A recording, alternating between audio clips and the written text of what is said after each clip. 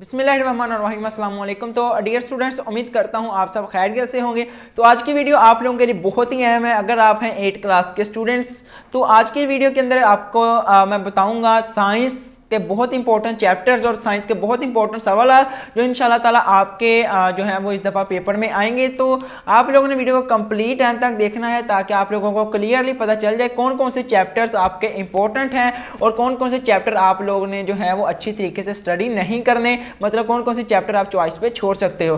तो बहुत जो इंपॉर्टेंट चैप्टर होंगे वो मैं आपको बताऊंगा, इंशाल्लाह ताला आप लोगों को काफ़ी हेल्प होगी इससे। तो उससे पहले तमाम स्टूडेंट्स से रिक्वेस्ट है जिन्होंने अभी तक चैनल को सब्सक्राइब नहीं किया वो प्लीज़ चैनल को सब्सक्राइब कर लें और साथ जो नोटिफिकेशन बेल लगी होती है उसको प्रेस कर लें ताकि जैसे ही मैं कोई न्यू वीडियो अपलोड करूं उसका नोटिफिकेशन जो है वो आप लोगों तक पहुंच जाए।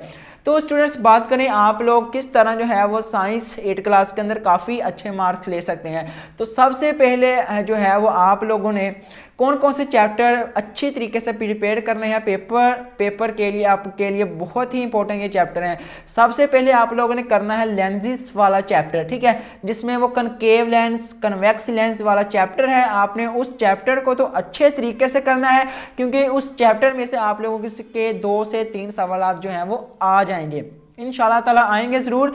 इस लेंसेज वाले चैप्टर में से आप लोग सब्सक्राइब करके रखें, नोटिफिकेशन बेल को दबा के रखें। मैं इंशाल्लाह जल्द से जल्द गेस्ट पेपर अपलोड कर दूंगा ताकि आप लोगों तक उसकी वीडियो जो है नोटिफिकेशन आप लोगों तक पहुंच जाए। तो उसके बाद आप लोगों का जो इंपॉर्टेंट चैप्टर है वो है केमिकल रिएक्शन वाला, ठीक है। केमिकल रिएक्शन वाला जो चैप्टर है ना, जिसमें एडिशन रिएक्शन आता है, इसके अलावा उसमें रिएक्शन थे, एडिशन रिएक्शन था, उसके अलावा एंडोथर्मिक रिएक्शन था, एक्सोथर्मिक रिएक्शन था, इक्वेशन को मसावात को बराबर करना, ठीक है, इक्वेशन को इक्वल करने वाले।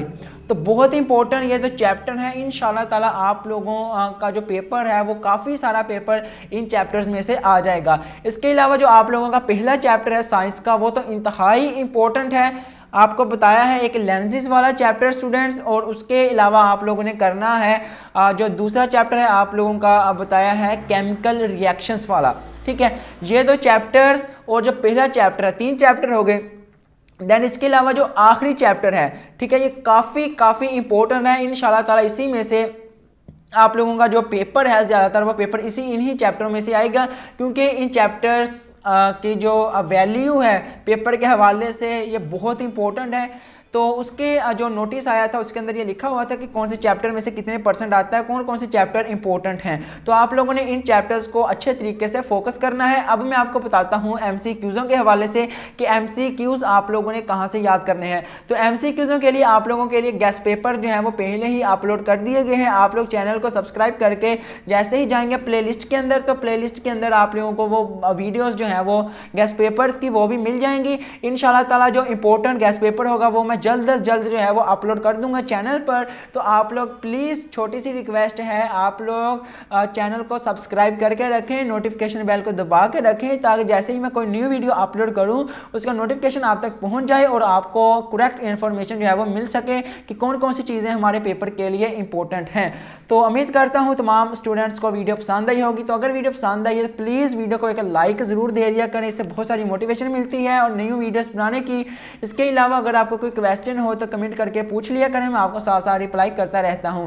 तो मिलते हैं अगली वीडियो में, तब तक के लिए खुदा हाफिज़, take care of you, love you to all. मेरी दुआ है कि आप सब स्टूडेंट्स के बहुत अच्छे मार्क्स आएँ।